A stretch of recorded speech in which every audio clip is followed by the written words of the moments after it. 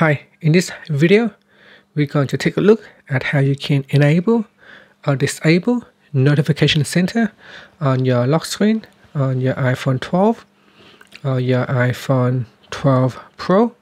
As you can see here on my lock screen, I can simply swipe up at the top to view the notification center.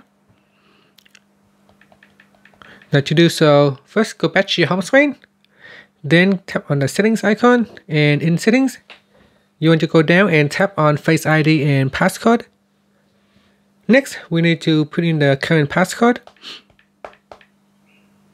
And then we're going to go down and go to Allow Access when locked section and tap on Notification Center. So let's say I switch it off, and you can see when I switch it off and if I swipe up at the center of the screen, the notification center does not show. So if I go back and switch it on,